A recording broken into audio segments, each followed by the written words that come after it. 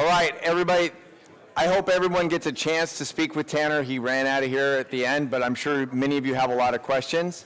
And our next speaker, I would love to be in his shoes and have the experiences and meet the people and know the people that he has. So ladies and gentlemen, let's put it together for our next speaker, and that is going to be Hamid Kohan, and what he's going to speak about is how to scale up your stupid law firm. Good luck.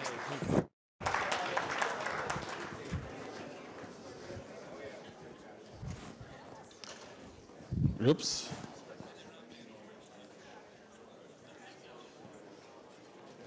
Hello, everyone. I'm sure everybody's very tired listening to everything all day long and all the smart comments and the smart recommendations that was made that was pretty much justified the title of this book, because you must feel sort of your firm being not as smart as everybody expected to be. So there's a little story about how this title came about. I started this career after spending about 22 years in Silicon Valley in developing companies and technologies. When I started doing some consulting and management consulting and operation consulting, I was interviewing a lot of law firm owners, and as soon as they open up, they start referring to a lot of the areas within their practice as being the stupid part. So my stupid intake, my stupid marketing, my stupid lead generation. So that sort of resonates with me. When I started actually putting stuff in writing, the most common term was the stupid part of things. So that's why I choose this title for doing that. Let's see if the remote works.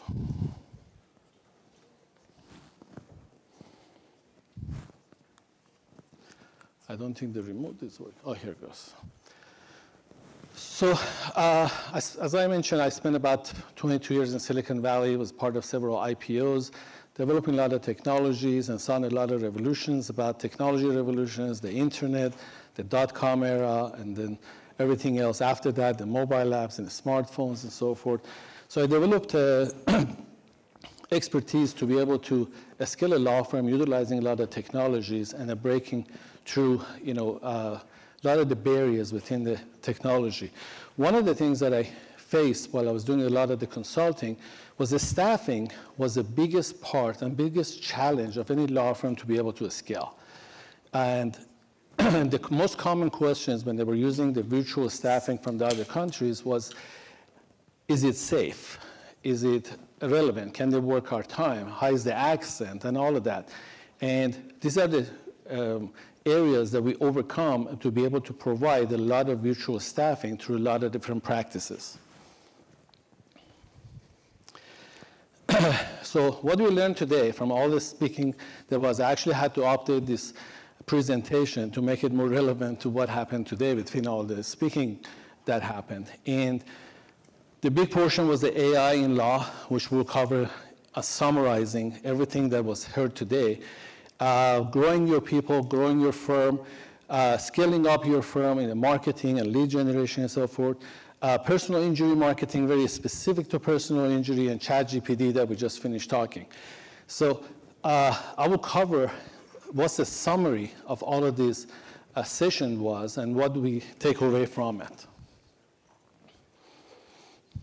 So we have three types of practices that we traditionally started working with. Was a traditional law firm, which most of the firms here was established based on that, to having the local staff, same processes, some with a software, some without a software or a process, or any formal marketing or lead generation or case generation process. That's your traditional law firm. In the past few years, one thing that LegalSoft has been able to do is moving from traditional to virtual law firm. And you've been hearing that on social media and a lot of conferences, everything virtual. So we sort of, I would say, invented the process of going virtual for the law firms, which initially was very challenging, telling people to work or hand cases to people who are overseas and be able to train them, trust them, and expect them to produce results. So the virtual staffing came about, and then virtual marketing, virtual case generation. All of that became to the virtual law firm, which is a sort of a combination of your local team, which is not as scalable as much as it used to be, and then adding virtual services and virtual staff to it to make it as virtual a practice as you can. The next thing that we're going to experience, as everybody talked about today, is the AI law firm. So it takes the virtual to a whole new level. Not only we're not replacing the existing staff, now we are essentially going to be either scaling from a virtual staff or even replace some of those tasks with the AI law firm. AI law firm is going to utilize AI for all aspects of the practice. From the intake, I know some of it was covered today, but I think what it was covered was the intake process or the content generation and the ChatGPT being it. ChatGPT is equivalent of the first version of Google for a search, and that's what's going to remain right now. Every other application development who's going to sit on top of the OpenAI is going to be very vertical. Is comparison of the Amazon, which is an e-commerce site, that is basically is an offshoot of Google search or internet. So there's going to be a lot of vertical development that makes the AI law firm possible. Everything from lead generation to marketing to handling customer service to even scheduling treatment, following up with treatments, collecting medical records, analyzing the medical records, creating a demand. The whole series is going to be covered by several or a few web development that sits on the top of OpenAI and ChatGPT and everything else like it. So as I mentioned about the virtual staffing, being able to place virtual staff within the law firm in the areas that is repeatable areas like intake, like document collection, like setting up treatments, all of that is going to be part of the virtual staffing change. How many people here have actually virtual staff at the practice? It's a good amount of numbers. I think in a couple of years, there's going to be a lot more hands up because it's becoming so challenging to hire local staff. Digital marketing that we talked about, several people today have talked about that, so I'm not going to bore you with that. Technology and automation, the entire process of any of these practices now moving to complete automation. It used to be, if you're moving from a standard wired phone lines to voice over IP for your communication, that was a big thing. Now nobody even thinks about it. But everything else in between is going to be automated through the technology. And the client retention. This is something that a lot of the law firms take for granted, is like how to bring back the clients that you served before and getting referrals from them, from friends and family, and bring them back systematically, not just sort of wishing for it, actually doing something about it.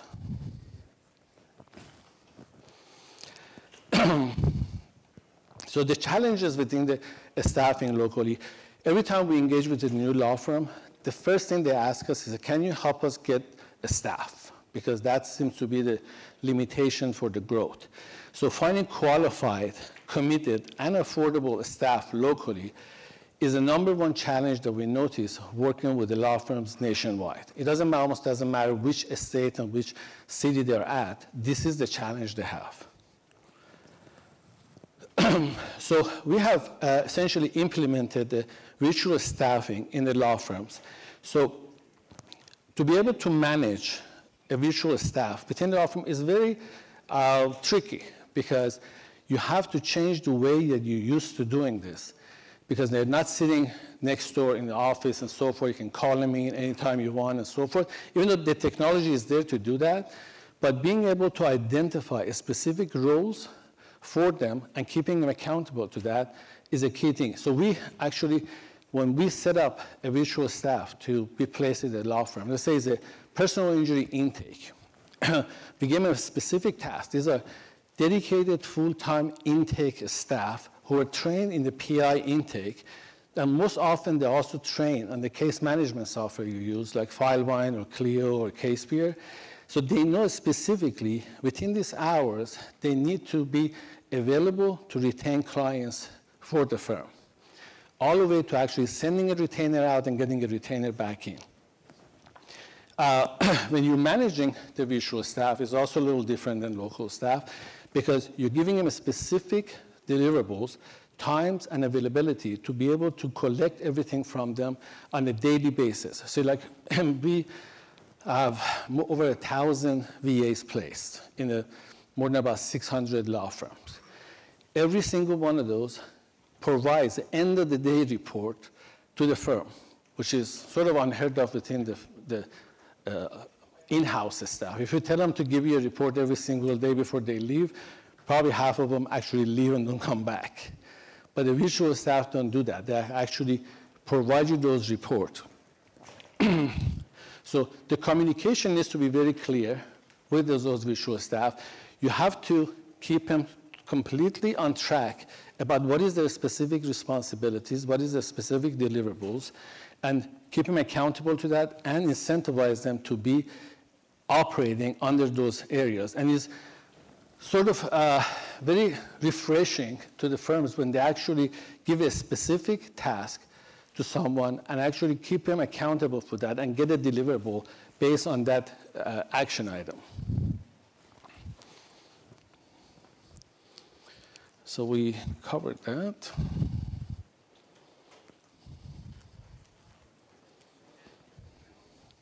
So the range of the virtual staffing that is available for the law practices, we started with the intake. And these are dedicated full-time intake staff, the bilingual, that work on the weekends, on nights, and everything. So they just completely work on the schedule you provide them. The second is the case manager. Basically, if you break down the work of the case manager, once the retainer is completed and the matter is being opened, right from there, you're setting up the treatment, you're contacting the insurance company, you're collecting the police report. These case managers are completely capable of doing that entire process. And then a lot of the firms either have the case manager or have a dedicated medical records retrieval person who collects all the medical records and puts them into your case management software. The next range of it is like, we actually have remote attorneys in about 8 different countries, which work as either like a paralegal or assistant to the attorney who does everything all the way to law and motion. So they actually can do write the motions, write the demands, do the discoveries. All of that is being done by them. Then you got your legal assistant, and the biggest thing right now is the demand writers. So like we saw on the ChatGPT actually helping on the demands, now we actually have a subscription model to produce demand through a virtual staff or a combination of two. So you no longer have a backlog of demands sitting and waiting for somebody to do it so you can move on to settlements. So we had that situations where law firm has 80, 100 demands that is backlogged. And if that doesn't get done properly on time, you essentially affects the cash flow for the practice.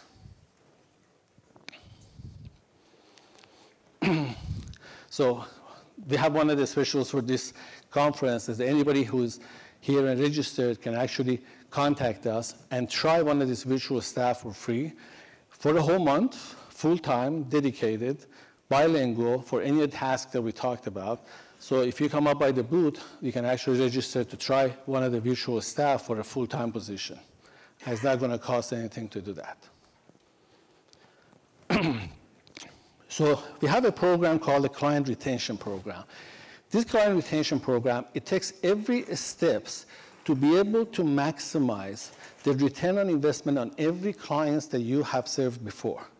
Now, there's a variety of different methods that happen to do that. So there's a custom mobile app that is made for every kind of a practice that allows them to refer their friends and family to you, get a case update, collect documentation, get a retainer signed, everything through a custom mobile app, and it supports over 100 languages. So you can have one of those apps for your firm to completely do the client retention through a mobile app. We offer SMS marketing, which is essentially contacting your contact database to be able to wish them happy birthdays on their anniversary, case settlement anniversary, holiday greetings. Everything intention is to be on the top of the connection with the clients. Like you heard throughout the whole day today, is to make sure you're connected and you're in front of your clients. Then you got the newsletter, monthly newsletter that goes out they have a client advocate that actually contacts your clients right after the retainer is signed to see what was their experience actually being retained by the firm. Then they also get contacted during the treatment to see how they experience even the case management and also all the medical providers, and after the settlement. So this is basically quality control through the practice to make sure every aspect of your workflow process and the organization has accountability. And in the end, when you're collecting the end results after the settlements, if they're very happy with the settlements, you can turn that into a very positive review or a video testimonial that you can use on your social.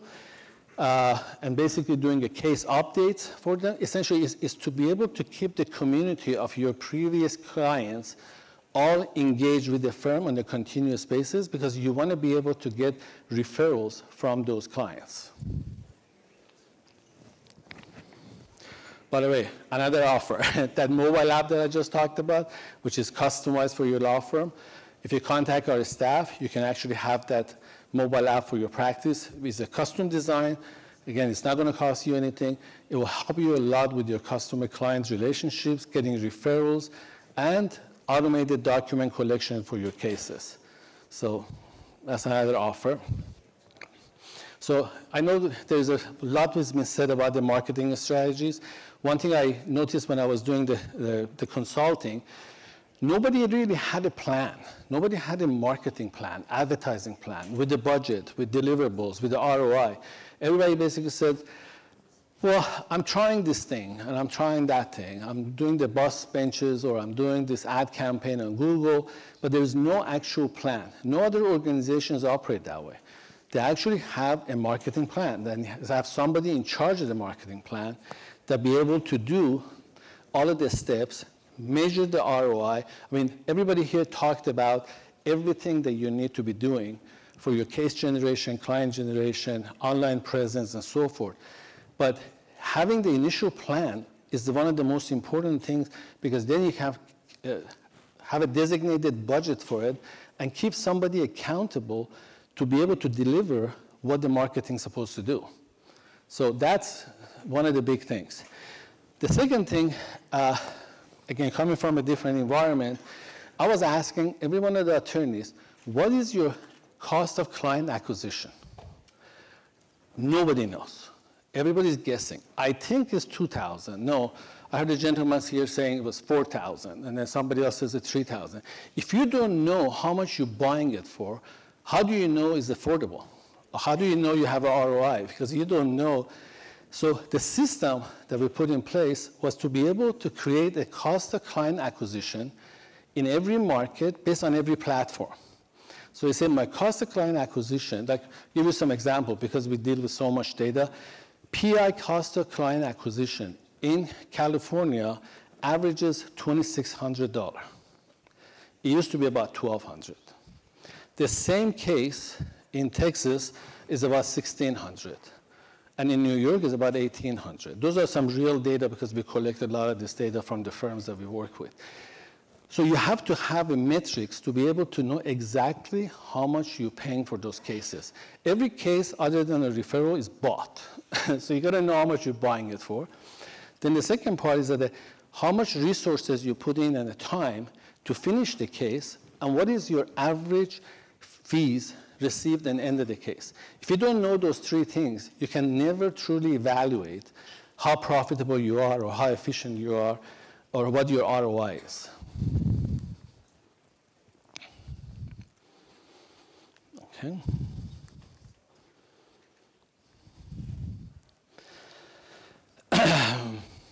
Referral networks. Every attorney, again, I talked to, they said, I started off with just getting all my cases through referrals.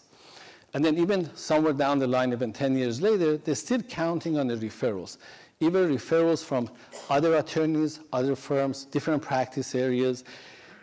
But if you're counting on something that important and that valuable, how come nobody has a referral manager?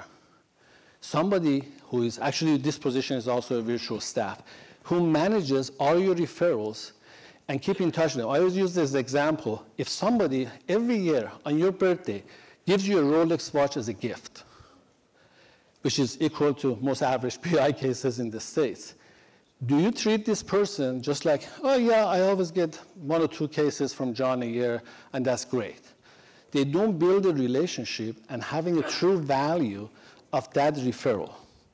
The second part, the people who actually do extensive referrals, you need to be able to gauge and manage and make sure those cases are worked because they're your money, and be able to get payment on them. One of the few things that we tested out on this management of the network, a referral network, was the ability to actually assign a virtual staff for 3 months, which cost about $6,000 for 3 months. And we had this person work on the PI network within California, which went on the attorney's LinkedIn, made the connection request to every other firm within the state. It took about 3 months. And then start contacting them, letting them know that we take this kind of cases, we take dog bites, we take premise liabilities, and we provide 40% referral fees. After that 3 months, the law firm was actually, we did this with 1 PI firm and 1 employment firm. The employment firm paused it because they got so overwhelmed with the cases coming from the referral that they said, you got to stop, give me some time to catch up, which basically means they had to give them a bunch of more staff, virtual staff, to take care of the cases so we can go back on. Again, it comes back to being systematic. You know, somebody full-time sitting and building your LinkedIn so you can get referrals. And on those LinkedIn connections, you're offering 40, 50% referral fees. You get a lot of referrals because there's a lot of firms don't like to touch so many different cases. You know, the high-end litigation folks don't want to do any of the pre-lead or the minimum policy, so they're looking for people. I have 2 firms in Southern California that they refer out about 80 to 100 cases a month to about 6 or 7 smaller law firms because it's not, their operation is not set up and it's not cost effective to do the minimum policy in California, which is $15.30. I mean, it's almost impossible to make money on that. So they just refer them out. They get 40% referral fees. They don't touch a case. But now they have a referral manager, which is a virtual staff, who manages all of those outgoing and incoming. And as a result, those smaller law firms refer their litigation cases and high-value cases to this other firm. So it's like win-win-win.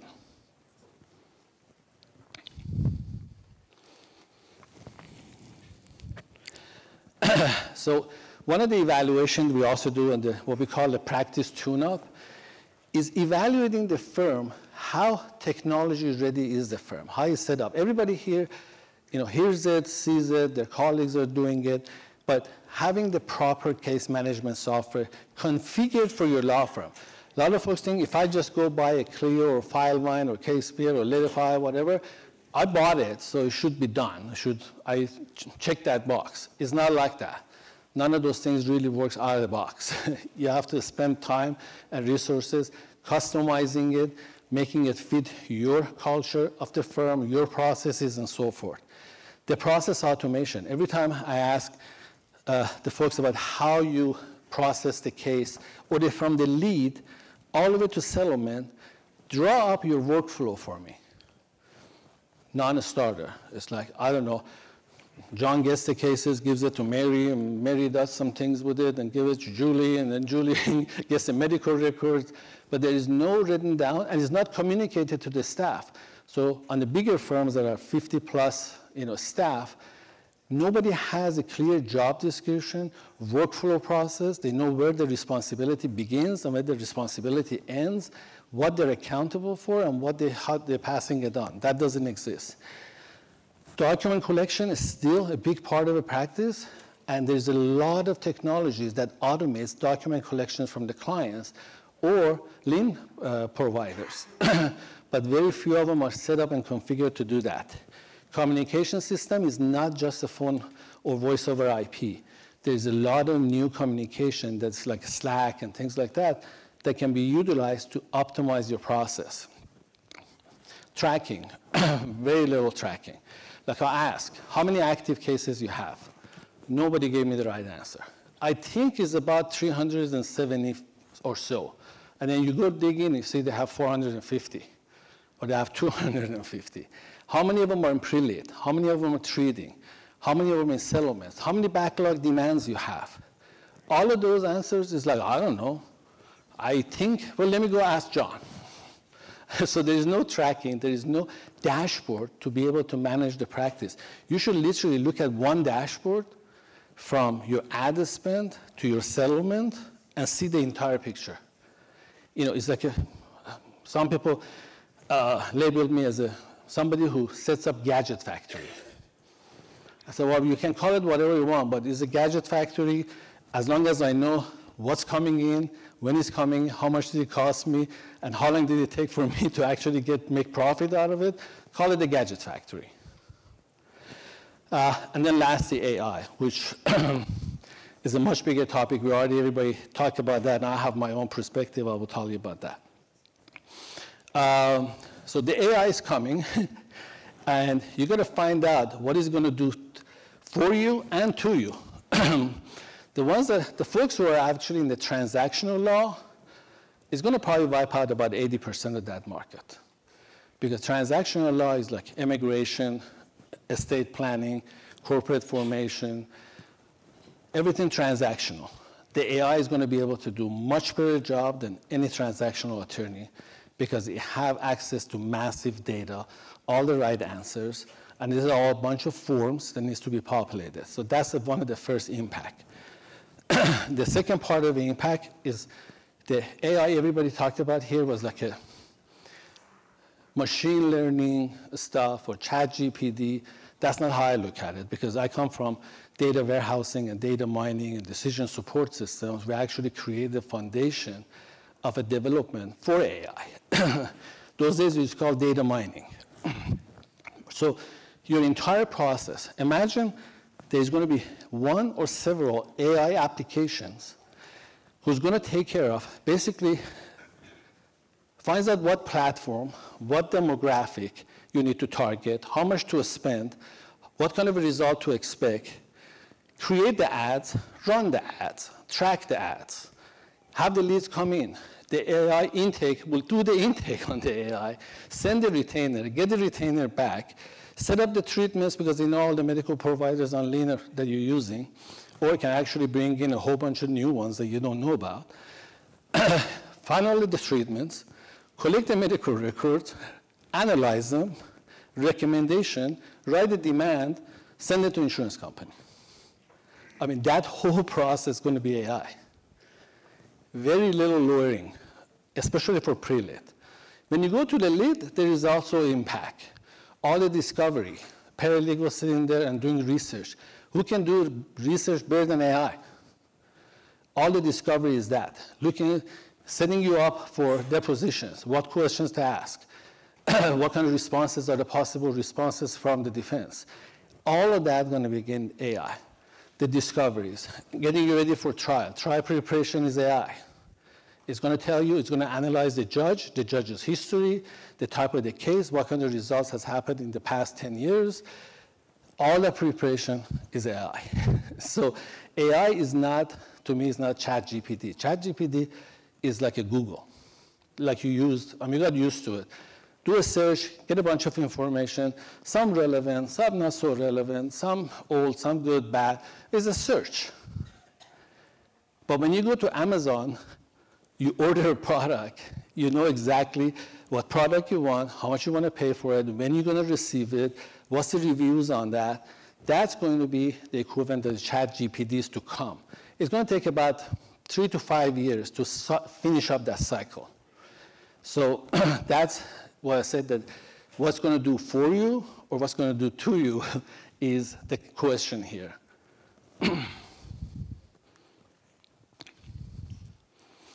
I couldn't hold it all inside, so I actually ended up writing a book about this that is coming out that shows the impact of the AI in the different type of practice areas.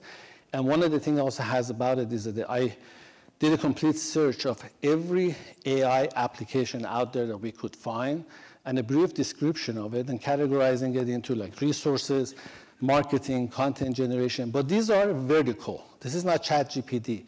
Probably 80% of them utilize ChatGPT in some shape or format, but they're optimizing it to get you the results that you want to get. Did you use AI to write the book?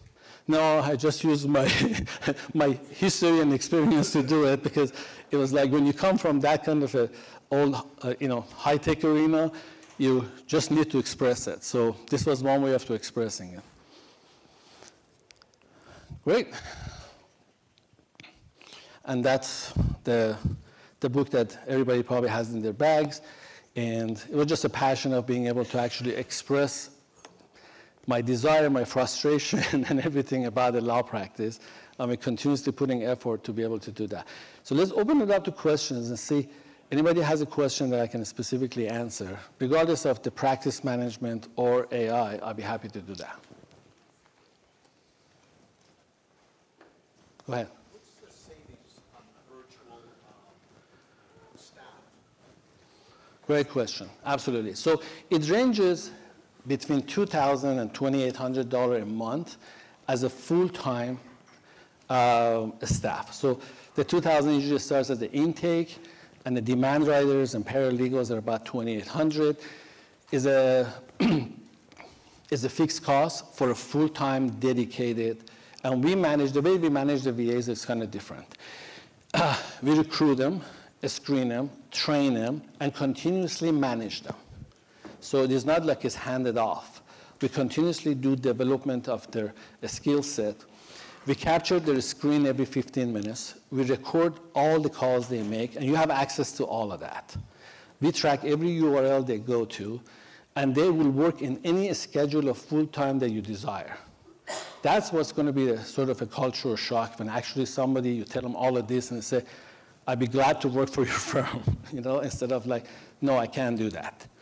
And so they get health insurance from us, they get retirement account from us, their spouse gets the insurance from us. So the whole thing about it is to be able to keep them engaged, rewarded, and dedicated to the job.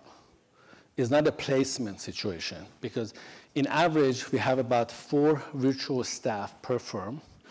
We work about 650 law firms, and it has a full range of those services. I have several PI firms in Los Angeles who have 35 to 48 VAs placed in one firm. And they keep basically increasing those utilization of the VAs, because 2 things happen. One, it eliminates the scalability issue. I just ran a campaign. I just got a huge settlement. I spent $500,000 in ad campaign. I'm not worried about it. I get 5 intake VAs to take all the leads and convert them. And that's one impact. The second impact is like, over time, when you're dealing with in-house staff that are not up to par, or they're not the same commitment and quality you want, you keep bringing your standards lower and lower and lower until you hit their level. Because you don't want to replace them. It's too hard to replace them. It's too expensive, all of that. You hire somebody for $30 an hour. If you want to go to market, hire the same person. You got to offer them $45. So because of those, you compromise your standards until it gets low enough that meets that category. The people who experience the virtual staffing with us, they don't do that. They basically say, out, I just call LegalSoft and get 4 more. There's no long-term commitments. There is no additional cost. You can add or expand or replace or terminate at any time. So there's a lot of flexibility that enables the firm to operate smoother and more efficient. So for about $2,000 a month full time. And that whole client retention things that I talked to you about, the mobile app, the SMS, the newsletter, the website maintenance, the social media, all of those services combined is less than $2,500 a month. And you get the full category of a wish list of things that you want to do. Everything that I mentioned on a monthly basis is less than $2,500.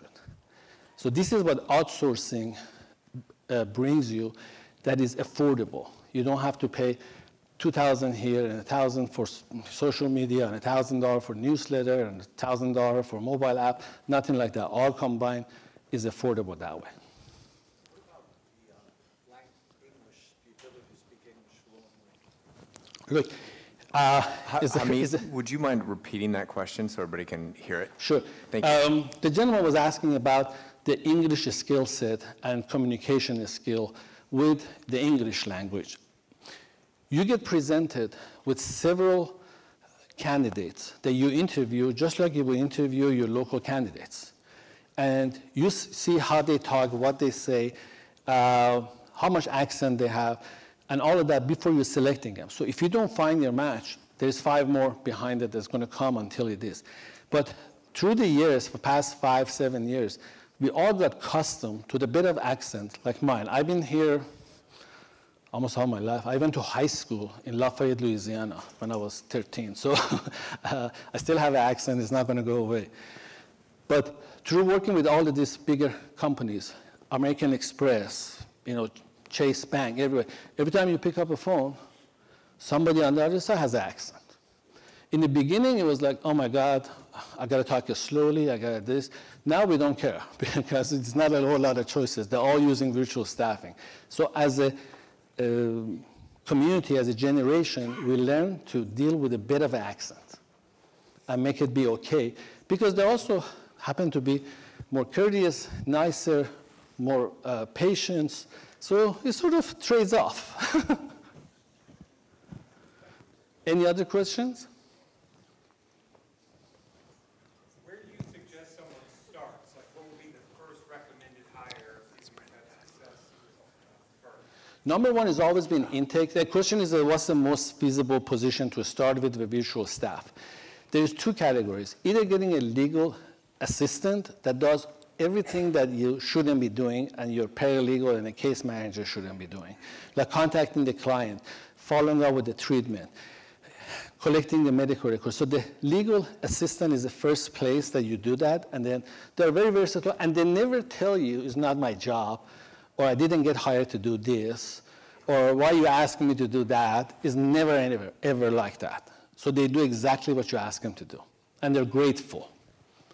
So that is first one. For the firms that are investing any amount of money generating leads, which you're paying for all those leads, which is very expensive, having a dedicated, full-time, bilingual intake staff is a must, because otherwise you're throwing your money away. You're paying all this money to generate leads through your SEO, through your website, through email, through Google, through social media, but there's nobody on the other side trying to convert it. So you just think, because I spend the money, I should get a case. No, you need to have a dedicated staff who's going to continuously contact and email those leads, follow up with them, send them a retainer, and get a sign back. So that's probably the biggest ROI is your intake staff. Medical record is the third one, because nobody in the firm likes to do it, basically. Everybody complains. It's like, I called Dr. John 3 times, and I still don't have the records.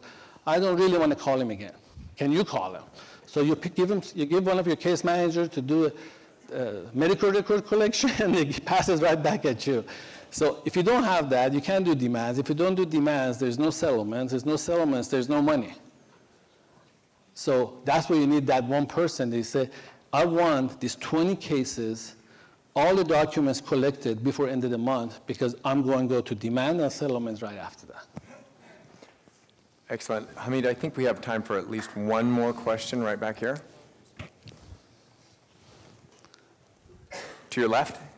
Go ahead, please. Is there a particular platform that you use to help create and organize that dashboard that you were talking about, to help firms organize? Yes, we actually developed this platform. I'm glad you asked that.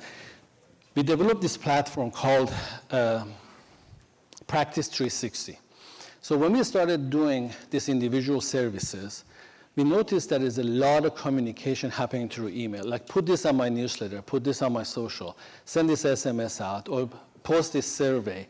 So there was like hundreds of emails going back and forth. So we created a platform where all of this communication happens in there, all the tracking and display of a dashboard, and the leads is in there. So you know, if you're using 7 different lead generation platforms, we track them all in this platform.